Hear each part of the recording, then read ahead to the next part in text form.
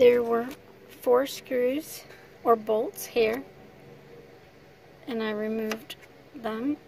And this is the reservoir that I'm trying to remove.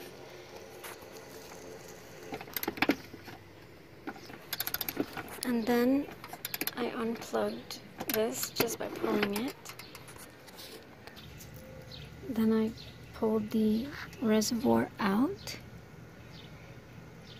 And I have to disconnect another tube, I think.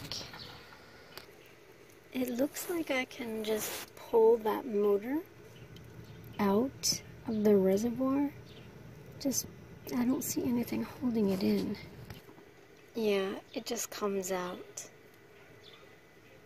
You just pull it. Okay, so the motor at the bottom is connected inside the reservoir. There's a hose going inside the reservoir, and I don't really want to remove it if I don't have to.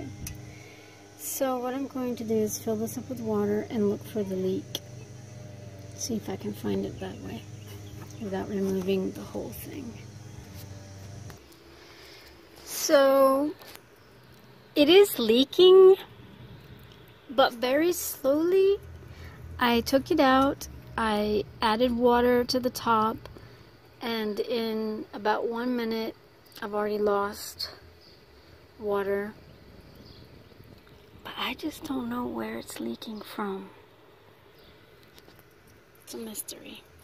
So I removed the reservoir and I didn't see any visible cracks. I filled it with water to the top and it's losing water, and I can hear it dripping underneath the car. Maybe if I look underneath the car. As you can see, it's leaking out underneath the car.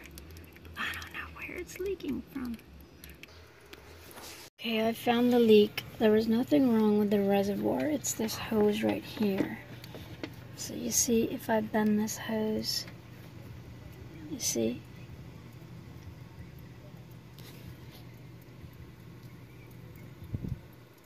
So that's the problem.